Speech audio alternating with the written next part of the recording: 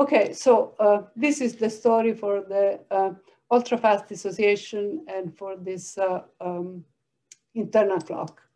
But if we do this excitation process in water, the ultra-fast dissociation is not the only thing which can happen. And so we start from the neutral water and ground state. We induce this core excitation. As I said, we can have early Auger decay and end up with H2O plus, or we can have pre-Auger dissociation, which I have defined as ultra-fast dissociation, and we arrive at the OH plus fragment. But for both H2O plus and OH plus molecular ions, it is possible that the dissociation continues, that we have a post-Auger dissociation. So besides this ultra-fast process, we can have some other processes which take place later on. If they take place later on, we don't see them in the resonant Auger spectrum. So we need some, let's say, complementary technique to get the overall picture for this dynamics in the core excited water. So I'm going to present some data which are out of a PhD thesis of one of our students, which is going to be discussed soon. So the measurements in this case are performed at Soleil, the French synchrotron near Paris.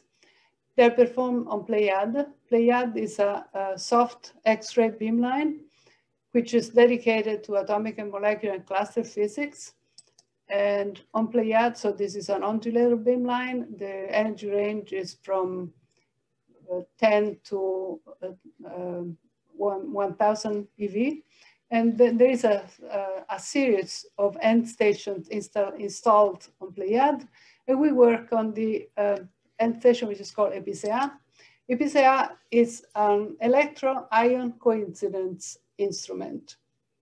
So there is an ion time of flight and a toroidal electron spectrometer, and we can detect ions and electrons in coincidence with a resolution for the electron kinetic energy, which is not comparable for what I have shown before. The spectra I have shown at the beginning are taken with what's called hemispherical electron analyzer, which has a good resolution. But the toroidal analyzer has enough resolution to obtain information by this electron-ion coincidence process. So just to give you a first example of which kind of information we can deduce from electron-ion coincidence measurements, those are ion time of flight spectra. And you see 3 peaks, OH plus, H2O plus, and O plus. And those spectra are collected in 2 different conditions, which means with 2 different windows in coincidence with electrons, a wider window and thus a narrower window. And in both cases, the window is for the kinetic energy of the electrons, which are measured in coincidence with the ion, is chosen in a way to include this, the kinetic energy of the electrons related to the fragment peaks. But you see, if the main peak is the OH fragment, so it is consistent with this idea of ultra-fast dissociation. But you can immediately see that we can get some extra information. For instance, we see also O plus. O plus, which is a step further after the formation of OH plus. And also, depending on the width of the window, so this window is larger, you see, we see a bit of H2O plus if the window is larger, and this H2O plus disappears if the window is narrower, which means that in this case, we can catch in the window also the tail of some molecular peaks. So this is to give you some sort of general idea of the kind of information that we were looking for. So, as I said, we are looking for extra information. For example, these are calculated potential energy curves for the final state, which are reached after molecular decay. And you can see that at least one of them is quite dissociative. And this is dissociation, which, as I said, which takes place after the resonant Auger decay. So to identify it, we really need to go this kind of complementary measurements. And so in this case, we have chosen electron-ion coincidences. Okay, this is the overall result of this kind of experiment. This is the electron kinetic energy, which includes the fragment line that I've shown before. The resolution here for this spectrometer APCI is not very good, but the advantage here is that we can take, these spectra are taking a 2 value of photon energy on top and with some detuning. This black curve here includes all ions in coincidence with electron kinetic energy in this region. This green curve is the coincidence with only OH fragments, OH plus ions, and this blue curve is in coincidence with O plus ions. So this is a first way in which we can use this electron-ion coincidence measurements to sort of filter the general information that we can deduce from the resonant Auger spectra. And then we can look in these different regions. And here I'm plotting the time of flight, the ion spectra for these different regions. So for instance, if we go to this region, marked here are the final state for the OH plus. So if you go to this region, you see that basically we detect only the OH plus fragment. And this is the region where there are the most of these resonant Auger peaks that I have shown before. If we move a little further up, you see that we also start to see the O plus fragment, and we see also more of it in this A region here, because here we have another state of the OH plus, which is dissociative. These first states that I have shown before, I've shown you that they have a vibrational structure, which means they're bound state, but it's also a dissociative state, which is difficult to identify in the resonant Auger spectrum because it overlaps with the spectator state. But in this way, we can clearly extract it because we can see this contribution for the O plus fragment, which comes from this state. And if we go in the other direction, here we are in the region where there are no fragment lines, but there is the tail of the molecular peaks.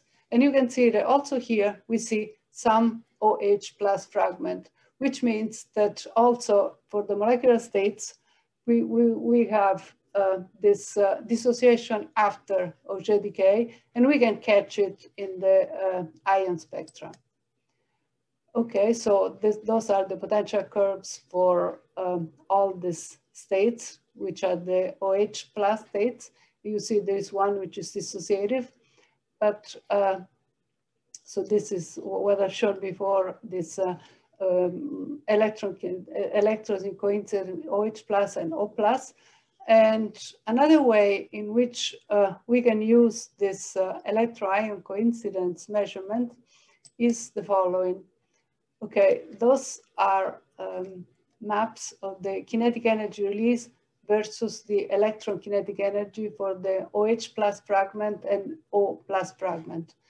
I just want to draw your attention to this region of the kinetic energy release is the energy which is carried out by the living fragments. And this kinetic energy release is smaller for the ultrafast dissociation because the ultrafast dissociation takes place in a potential energy region where the kinetic energy release is small because it starts from the core-excited state. So if we filter the data that is shown before by this small kinetic energy region, okay, this is the spectrum I've shown before with the electrons in coincident OH plus or O plus. If we filter as a function of kinetic energy release, we can more clearly extract the behavior of this 4 states, which are the final states for the OH plus fragment. And so you can see in this way, we can sort of subtract the contribution of the spectator states and get a good picture of the behavior of this OH plus states. Okay, so this ends the first part of my talk on the core clock method and on the way that one can use this internal clock at synchrotron sources, which means non-time resolved source, but still to get information on the femtosecond scale. Okay, in the second part of my talk, I will move to a time resolved facility, which in this case is the European XFEL. So probably some of you are familiar with it. Here we have DAISY, the storage ring in Hamburg.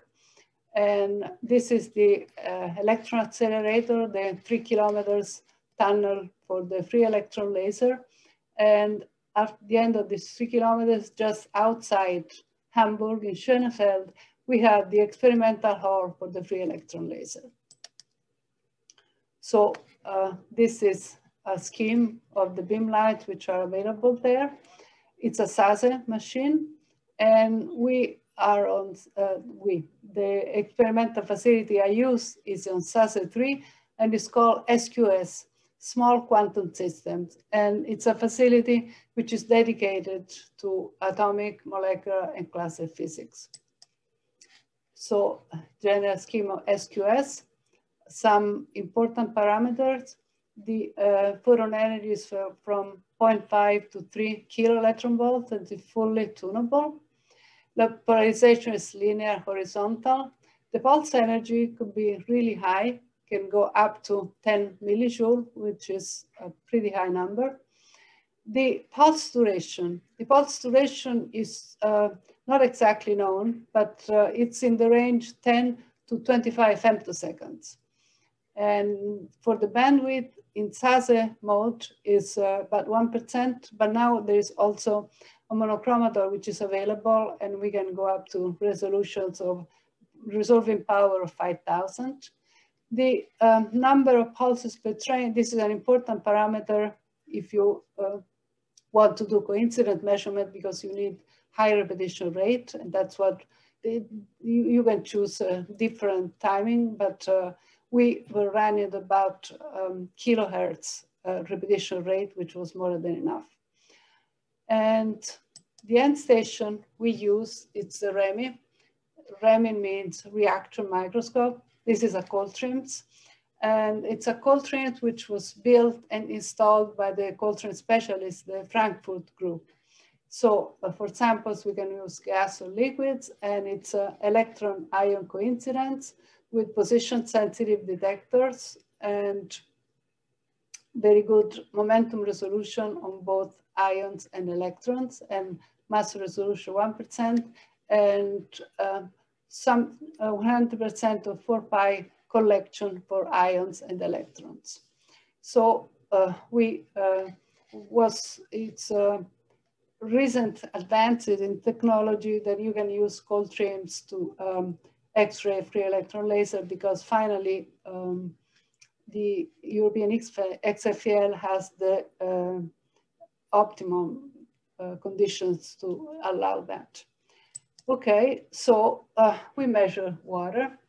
So this is the title of the first paper that we are publishing now out of this experiment. Inertial ionization induced femtosecond structural dynamics. In this case, it's core-ionized, not core-excited. And you can notice that it's a large number of authors for this paper. In fact, this project, this proposal was one of the so-called community proposals. Community proposals, it means that they were the early stage of operation for the European XFEL. Community proposals were proposals with one principal investigator, which was me in this case. And then we had the SQS team, the Frankfurt team for the REMI, the theoretical team from CFL in Hamburg for the theoretical support, and then basically anybody from the community who wanted to join the proposal could. That's why we end up with about 60 authors. Okay, so what was the idea? The main feature of the European XFEL that we wanted to exploit is the possibility of doing multiphoton ionization. And we had some calculation from the Robin Santras group, which showed that for if we use a photon energy of 1 kilo electron volt, we can basically strip the water molecule of all its electrons. So it's a subsequent absorption of photons. So we have a series of photoelectron, Auger, even photoelectron processes. And at the end, we can strip the water molecule of all its electrons. We can really beat these 4 molecules to a pulp. So this was the basis of the proposal. And then the experimental technique that we used was triple ion-ion coincidence. So a coincidence H+, O, N+. If we could actually measure N+ from O+ to O8+, which means we were really able to strip the molecule of all its electrons with subsequent photon absorption steps. But for this first paper, we concentrated on one specific aspect. So this artistic plot is the essence of the experiment. So we started with isolated water molecule in gas phase. We have a photon arriving, core excitation, core ionization, and Auger decay. So there are 2 electrons ejected, and we had the formation of H2O double plus at time equal 1, which is the arrival time of the first photon. And then at time equal 2, there is the arrival of the second photon. But between time 1 and time 2, the system, the H2O double plus, has time to evolve. And the evolution depends on the distance within this interval. And then measuring this, so we arrive at this state where we have the second core-ionization, the second Auger decay, and we end up with a quadruply charged species. And then we measure the H+, O2+ coincidences. And to do that, it's equivalent to perform a series of snapshots in this time interval. And we could identify the fragmentation dynamics and the evolution of this system by, let's say, by choosing some kind of experimental parameters and having a very good theoretical support. So let's start with the results of the experiment. So this is a Newton diagram for the triple coincidence H+, O2+. So the Newton diagram is constructed in this way. This is the direction of the O2+, and these are the momenta of the 2 hydrogens. This is experiment and this is theory. So if you're familiar, or even if you're not familiar with Newton plots, what one expects to see if the process is very simple. So we have a quadruply charged species which explodes for a Coulomb explosion. We will expect to see just 2 spots here with the 2 protons in symmetrical position and high momentum. But you see that it's not, we have plenty of this in this Newton diagram, but there are also a lot of other structure, a lot of other protons which have, do not have the maximum possible momentum, but they have some kind of distribution. So the first idea was to tried to get more information from the noodle plots just using some other experimental parameter. And the experimental parameter we use is the kinetic energy release. So here we have experiment and theory for the same quadruply charged species, so H+, or 2+, but sliced in a function of kinetic energy release. So you can see that here, for high kinetic energy release, the situation is more in the direction of what of the pure Coulomb explosion, but for lower and lower kinetic energy release, the situation is much more complicated. So, well, it's intuitively to deduce that if this quadruply charged species is formed very fast, so the second photon is absorbed very fast after the first, then the system will have Coulomb explosion immediately and the kinetic energy release will be high. If the system has time to evolve, because the interval between these two photons becomes longer and longer, then there will be some bond length stretching, some bond angle opening, and the kinetic energy release will be lower. And this is a first information that we could get. But from the noodle plots, one can have this general picture, but one cannot have the correlation between the protons. So to obtain this correlation, we plotted this coincident data in a different way.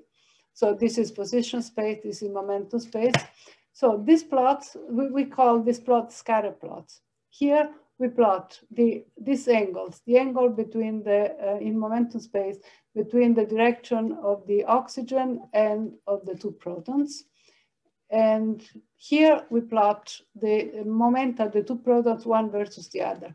So what we see here, we see that most of the events are in this region where both angles are around 115 degrees, which means in position space, they are close to the ground state. But there are lots of events where the sum of these two angles, it's about 180 degrees. And so this is theory. And here in green, in the theoretical plot, we stress all the points where this bond angle is not close to the ground state, but is very much larger, which means there is some bond angle opening or some unbending in this for this point. Also here, if we plot the momenta of the two protons, one versus the other, most of them are correlated. They have the same momentum, but quite some of them, so this is experiment theory. And here in the theoretical plot, we stress the points where these momenta are different, which means that one of the bond length is more stretched than the other one. So from this kind of scatter plot, we can deduce that there are two dynamical events. One is unbending and one is asymmetry in the bond, in the stretching. And here there are some theoretical modeling.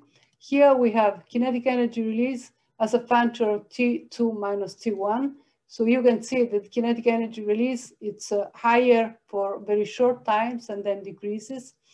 And here, if you are familiar with this nomenclature, to reach this quadruply charged species, you can have a photoelectron Auger sequence, or a photoelectron Auger sequence. So creating a double cohort before the Auger decay. And the red points correspond to this PPAA because this can happen only for very short interval because we had to beat the Auger decay to create the double cohort. And here again, here we have this time interval, the kinetic energy release, and you can see that here there are the events where the bond angle is opened. So here we had the maximum for long times and short kinetic energy release. And here the bond asymmetry. And here we have again theoretical plots. Here is the time interval. Here there is the angle. So you can see that the angle is close to the ground state a very short times, and then it opens up.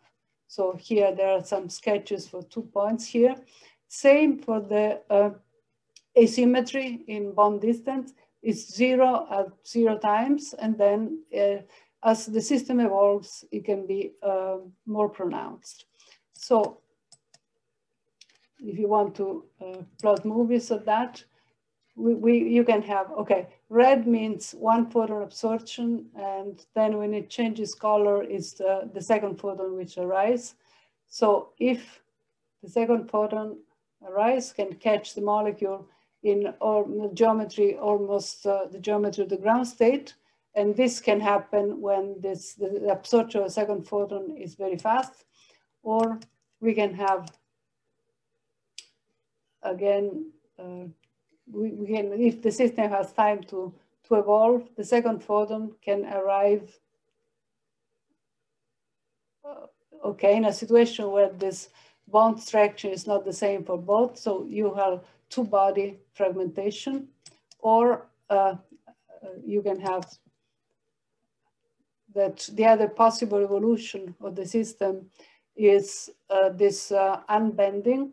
So you can have that the second photon can catch this molecular ion in a situation where the explosion takes place in a way where these two protons leave almost at 180 degrees. Okay, so the basic message is that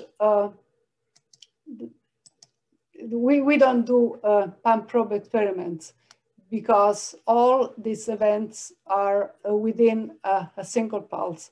But if we can use experimental parameters like the kinetic energy release, and we have a good theoretical modeling, we can still decode the behavior in this time interval in a sense that we basically can take snapshots of what happens within this time interval. And of course, this time interval between the two photons goes from the absorption of the first photon to the maximum time, which is the length of the XFEL pulse, which is about 25 seconds, femtosecond. Okay, to confirm that, I can show the data for higher charges. So here it's experimental theory, the nuclear plots for O4 plus and O6 plus, and you can see the evolution. One goes further towards pure Coulomb explosion. Same for this plots, the scatter plots of the angle. You go further towards this situation where this bond angle is similar to the ground state. And same for the asymmetry in the proton momenta, which is reduced as a function of charge. Okay, so basically the message that we can take home is that both unbending and two-body fragmentation are significant dynamic features occurring in the fragmentation of H2O after core-ionization. And the importance of this dynamical pattern is that basically it's for radiation damage and radiation chemistry. In liquid water, there are many cases in which water is exposed to high intensity X-rays, like medical applications and stuff like that. So for instance, if we think of this unbending motion, the momentum of the neutral oxygen is very reduced, and this can have really consequences in the liquid environment. Okay, and so we hope that our insights are relevant in high energy radiation damage. This is typical method because in the AMO community, we all have this guilt complex that maybe what we do is not important in practice, but this is, I think it's very important for radiation damage in aqueous environment. Okay, my time is over. I just have time to thank all the people who have made these results obtainable. So my main collaboration is with Marc Simon's group at LCPMR in Paris at Sorbonne. And so this is Marc Simon and collaborators. The data from Pleiad as shown are the thesis of Farzad Hosseini. Then I had to thank for the measurement at Soleil, John Bosek, who's the responsible Pleiad and the Pleiad team. For the measurement of the XFEL, Michael Meyer and the SQS team. for the REMI end station, the group at Frankfurt at the Goethe University, Till Janke, Markus Schöffler, Reinhard Dörner, and very important theoretical support from the Robin Sanders group at CFL, especially Ludger Inhester. And I thank you for your attention.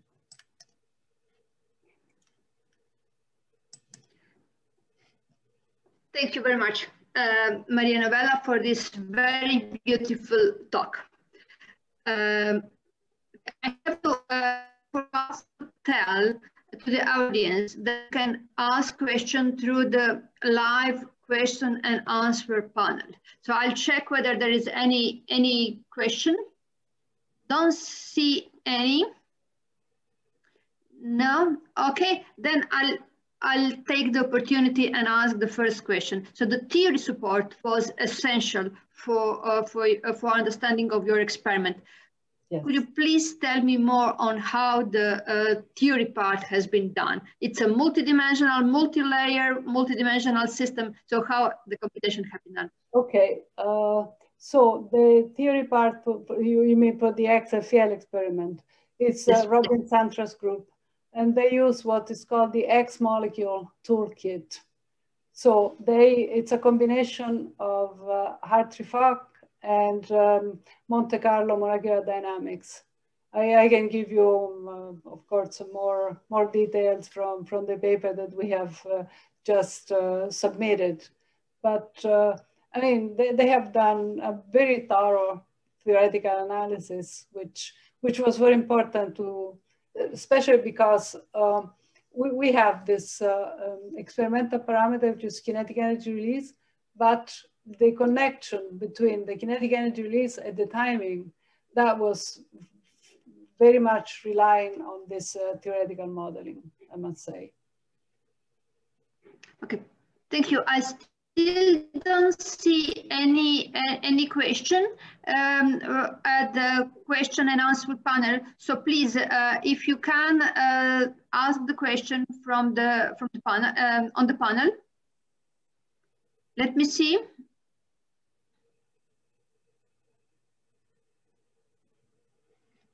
No.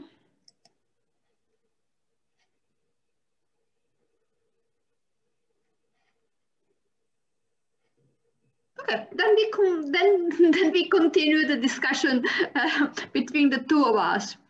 Okay, so about the possibility to perform pump probe experiments on the setup on European XFEL setup. Is it possible to have one photon at a time and then look at the time resolution? Yes, this is coming. It was not available when we did this experiment. So we call it, what we did, we call it pump probe within a single pulse. And was just not, I mean, at this European XFEL was our experiment. There was another experiment on simulated Raman scattering on the same idea to use this single, to do pump probe within a pulse. But it's also possible now to do pump probe, real pump probe, XX pump probe. We have some preliminary data on water double cohort, where we use one photon to ionize and one photon to excite. But let's see, it's a situation in progress. It will be soon available to do really what's called pump probe. But we are happy that we could do this single pulse pump probe if we have been able to really decode the experimental information with this theoretical modeling. Yeah. Okay, so thank you. I still don't see any. Okay, there is finally a question. So I'm asking the question on behalf of Matteo Bonanomi. Is it possible to perform this kind of experiment with ions covariance map imaging in a VMI? Yes, you can certainly do covariance mapping. Covariance mapping is something that we have done extensively where it was not possible to do real coincidence measurements because of the high repetition or the not high enough repetition rate. So now in this case at the European XFEL, we did real coincidence measurements, but you can do BMI, ion electron BMI covariance mapping, certainly you can. And for instance, at Fermi, we've been using covariance mapping because the repetition rate is not high enough to do real coincidence. Okay. Okay. Thank you. So there are, I don't see other questions.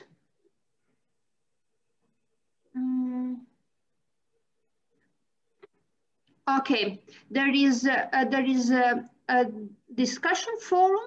There is something in the discussion forum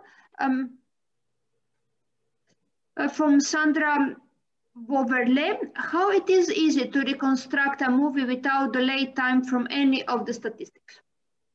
To reconstruct a movie without? Reconstruct a movie without delay time from any, from only the statistics. Yes. This is the center of what we call PAM-PRO within a single pulse. We cannot control the time delay. This is definitely true. But we can decode the information like what we did with the kinetic energy release and the theoretical modeling as a function of time within the single pulse. Of course, it's true, it's not controlling the delay time. It's having a hint of what happens for the different delay times and having a complete picture of these steps. What we say, it's not really a molecular movie. It's what we call it, it's a series of snapshots that we can obtain at different timing within the pulse length. Okay. Yes. So there is a second question from. Sorry, Nadja. Do you imagine? Sorry, your microphone is not. Wait a moment. So my microphone. Is it better? Okay. Do you hear me better? Okay. There is a second question. Do you imagine doing the same with the larger polyatomic molecules? The same, the XFEL? Sure. I suppose. Sure. Yes, the second. We can apply it to any kind of system. For polyatomic molecules, we have to focus on one particular aspect, of course. But yes, I mean. Well, theoretical aspects, I suppose. Yeah. Theoretical aspect, of course, is very important. For instance, we have in mind something about charge migration, something like that. So we have to choose polyatomic molecules in a proper way to be able to extract the information. But sure, I mean, you can do lots of things on polyatomic molecules. We started from water because it's, honestly, water is the default. When you start, you want to start with something that is so universal. That was the starting point. Okay, there is also another question, also from Sandra, but you need a action between the kinetic energy and the delay. Okay, as I said, we cannot control the delay. We have derived this relationship between the kinetic energy and the delay, the kind of plots, the theoretical plots I have shown before. Yes, what you can directly derive from the experiment is the fact that you see the evolution of the difference of the Newton diagrams as a function of kinetic energy release, and you can intuitively connect it to the delay because for short times. When you have the immediate Coulomb explosion, it's intuitive to deduce that then the second photon has caught the molecule more or less in geometry close to the ground state without a lot of time for evolution. So it's the behavior of this momentum distribution as a function of kinetic energy release is intuitive, but we really have needed this strong theoretical modeling to get what we call the snapshots. So, okay, I think we are running out of time. I would like to thank you very much for your presentation, a very beautiful talk. All the participants, we cannot thank you live, so thank you very much, and I hope to have you all attending the next autochemistry webinar. So, okay, thank you everybody for being there. I'm really sorry I could not see you. I would have much preferred to see you in person, but thank you anyway. Bye. Bye, Nadja. Bye-bye. Bye-bye.